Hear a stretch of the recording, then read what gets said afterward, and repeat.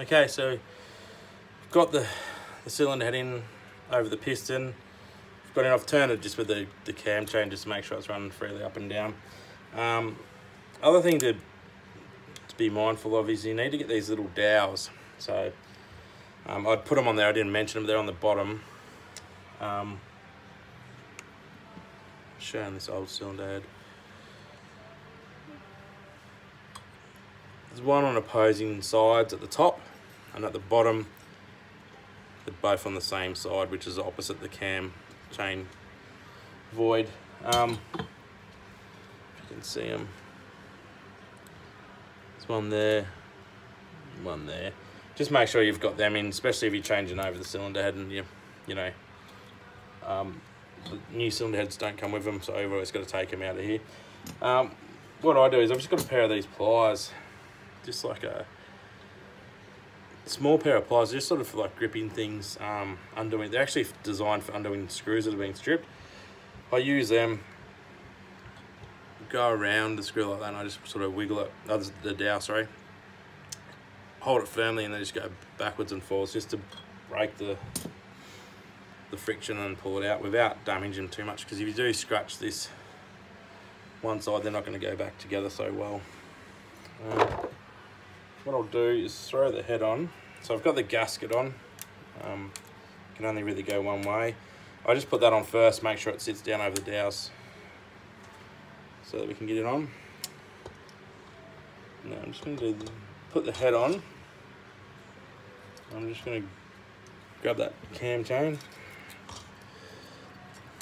It's been a little bit of a pain having that around, hanging around, but as I say, we'll remove and deal with that in the next one. Okay. So that's basically on there now.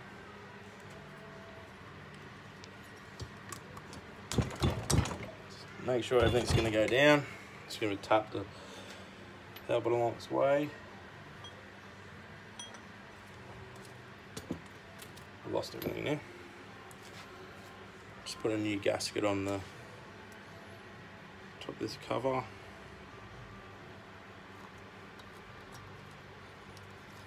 Gasket kits are cheap. Best just to get one and change it as you go. Now,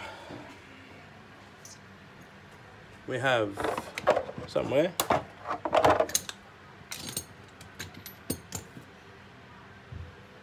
had this all laid out neatly before.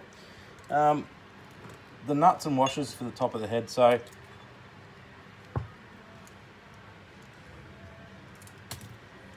there is brass washers and just normal standard washers, or copper washers, sorry, and standard washers. And you can see the difference of those guys. So I've always done it, and I think this is the way my bikes have come. This, so as you look at the motor, the top left, so you're looking at it from the front, top left, and then the opposing side, and then just go to the standard with the other ones. What I'm going to do, there's not much thread left on them at the moment, just because everything isn't pulled down completely. So just with the dowels and bits and pieces, it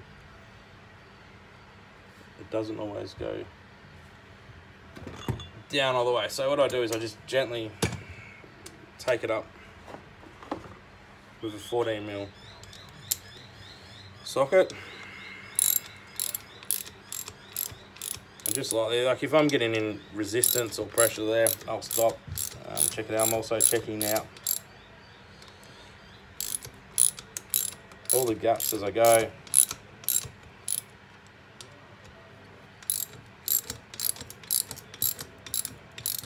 Make sure that they're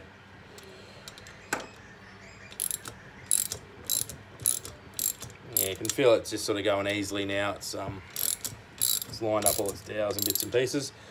You can see there's no pinches, no folds in either of the gaskets, and it's tightening up easy now. It's just sort of going down. So they haven't got their washers, so make sure we take them off, put them up. I'll move back a bit so hopefully you can see.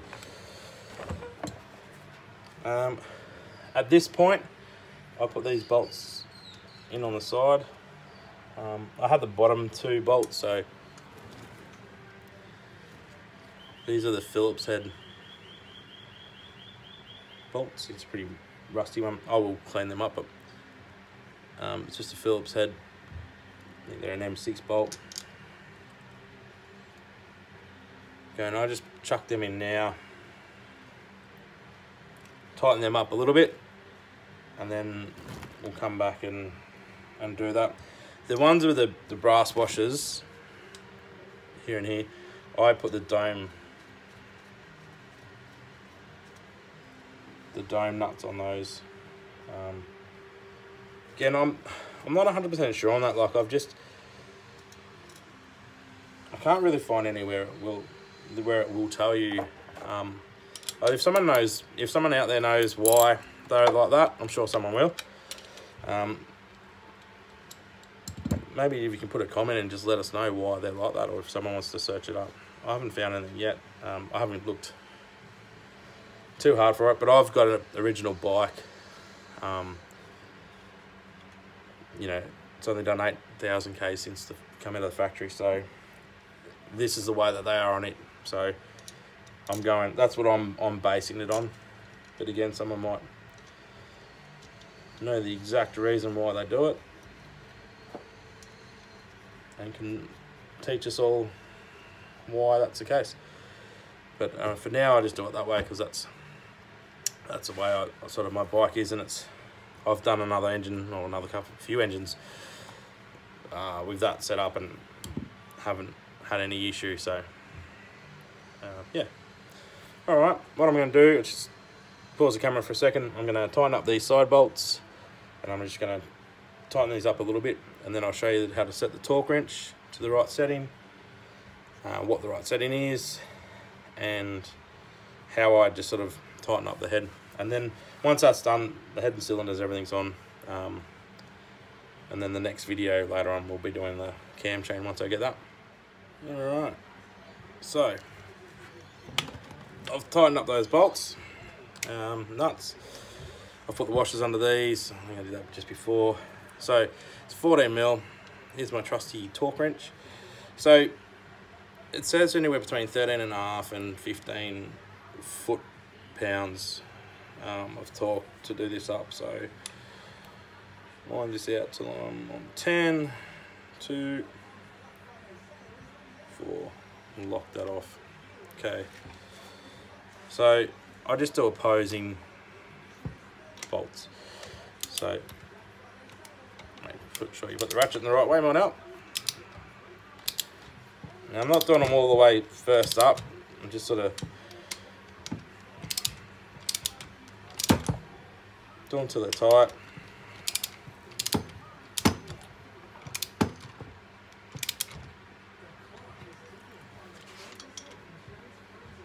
You can see that.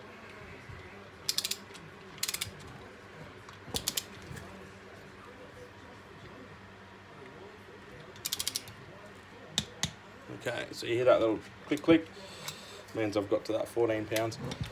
So I'll do the opposite one to that one I did. Like that, and then I'll start the top. Do the next one. Right here. Okay. So that is our head, cylinder back on. New piston installed, rings put on, back together. So if you didn't need to do the cam chain, you'd leave the cam chain, it's just sitting in there. You would just leave it how we did it. If you were going to do the cam chain, you had it all apart, you'd take that out and you wouldn't have, so you don't have to worry about that as you're doing it, make it a bit easier. But I think that covers it. Just remember you get those dowels in. There's a bolt on the side of the head here. That's for the pulley for the cam chain. I just sort of loosely put that in so I don't lose it.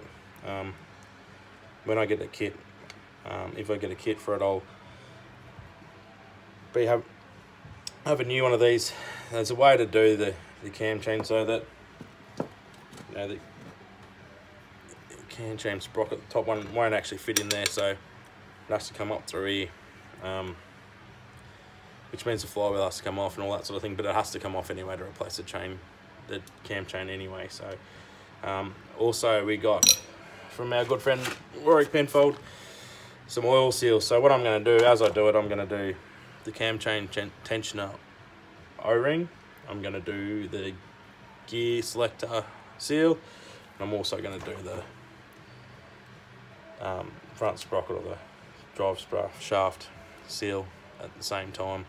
I've got a full set. I'm going to put it all in, make sure that everything's right, change these little O-rings on the cam chain tensioner. Anything that can leak, let's just renew it and get it sorted so we don't have to worry about it, as well as new gaskets as I go.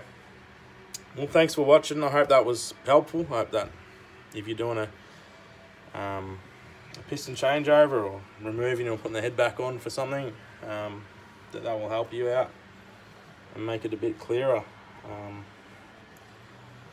Yeah, thanks for watching. One lucky person is going to get this bike at the end of the day, and I'm doing everything I can to make sure it's a good bike for him. So I'll speak to you soon. Bye.